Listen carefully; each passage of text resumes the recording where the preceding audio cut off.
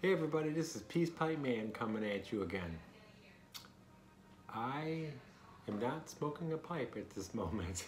And the reason why is that I just wanted to quickly get on here and share with all my fellow pipe smokers a pipe that I've wanted for a while.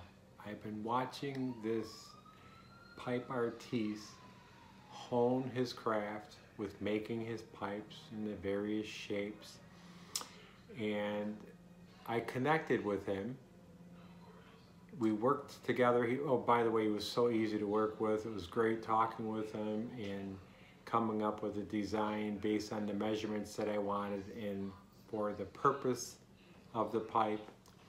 And that famous pipe artiste is, that's right, a Jason Mouton pipe.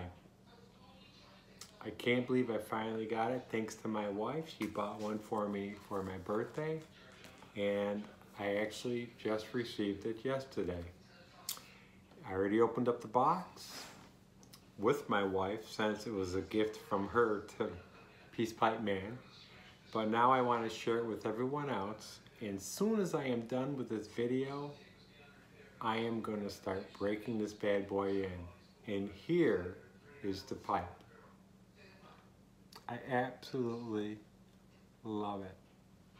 Check this out. Look at that. Beautiful stem work. The button is gorgeous. The funnel is beautiful. It tapers and gets thin down near the mouthpiece.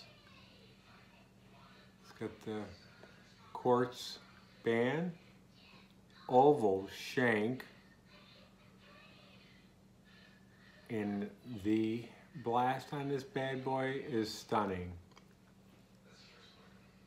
Look at that. Nice plateau.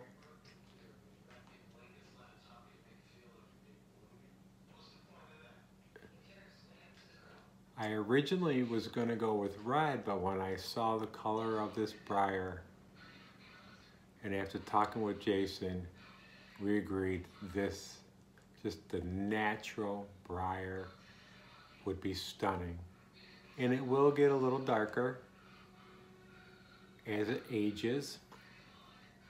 And this pipe is going to be dedicated to full Virginia flakes. It's very light, and most importantly, oh my God, it is absolutely beautiful. And what I'm going to smoke today, though, is because I don't have any of the full Virginia flake prepared. I happen to be getting ready for spring, and I was going through and putting my winter jackets away, and I happened to find this in my jacket. Forgot all about it.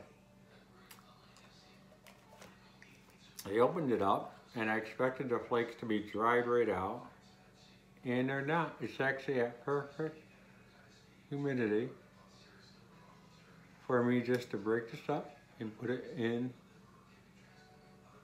this bowl.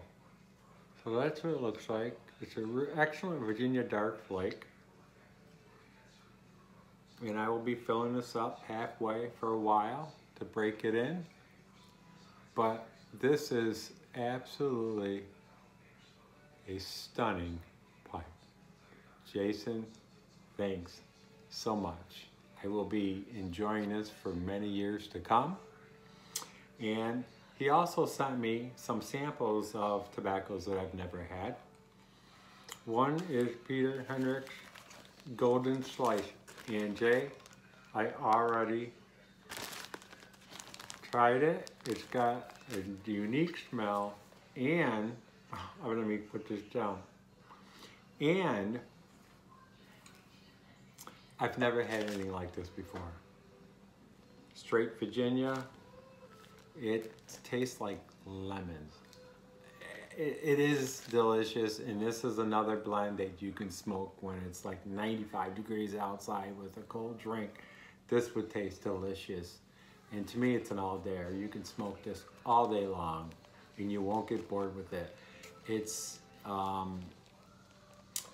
It doesn't change in flavor profiles. It's consistent from the initial light all the way down to the bowl. The humidity of this flake, I didn't even let it dry out.